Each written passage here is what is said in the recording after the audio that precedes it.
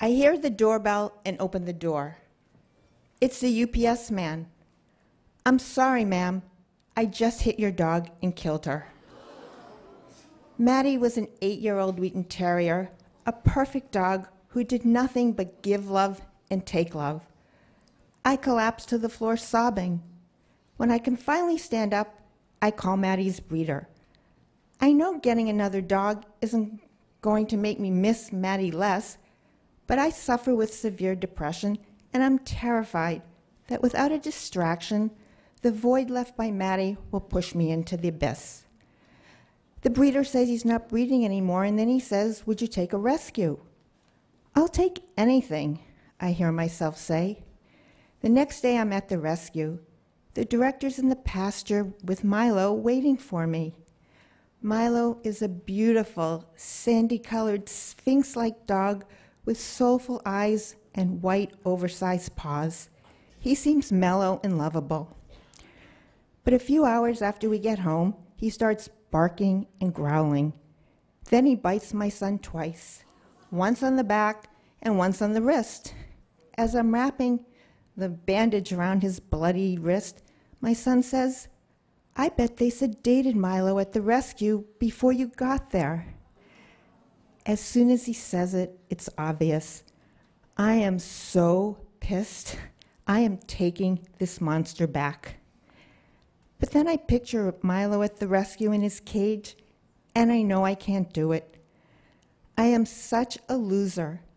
I was so desperate to find a distraction from Maddie's death that I was duped, and now I am stuck with this horrible dog.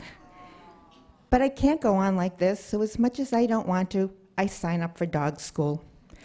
A week later, we're in the parking lot of What a Good Dog! !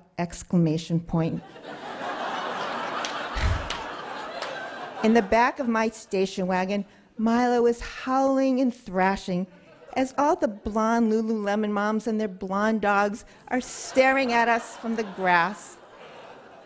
At our What a Good Dog School! Interview, the woman told me to return Milo, but I still couldn't. But now I'm slinking under the steering wheel, mortified.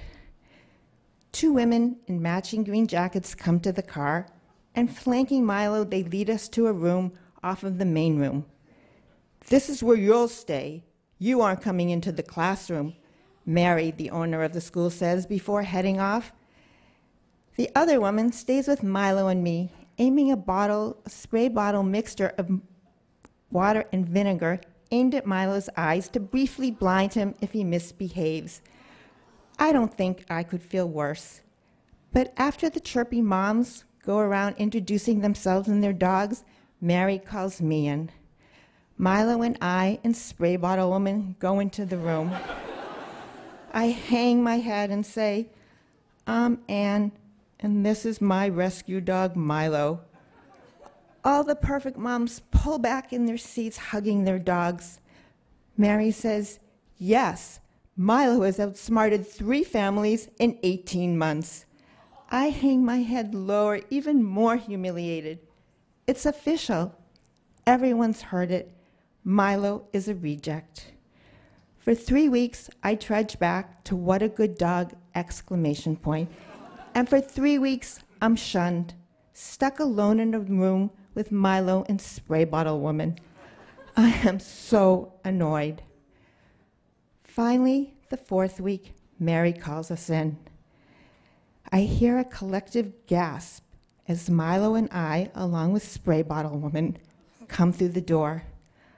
I have no idea what Milo's going to do, and I cringe with dread as I lead my pack across the room.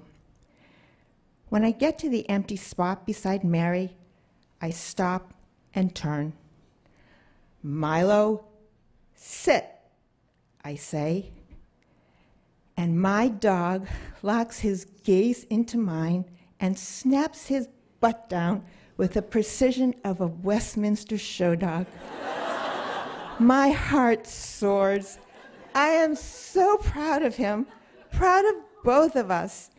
And looking into his sparkling eyes, I realize for the first time since I've had him, probably the first time in his life, Milo is proud of himself. And for the rest of class, he's the star pupil. Afterwards, to celebrate, we go to the woods. I open the trunk of my station wagon, and Milo's sitting at attention, his gaze tethered to mine. "Milo," I say. He looks at me with hope. "I love you." And his Lion King tail does a 180-degree swish. I feel myself falling in love. Thank you.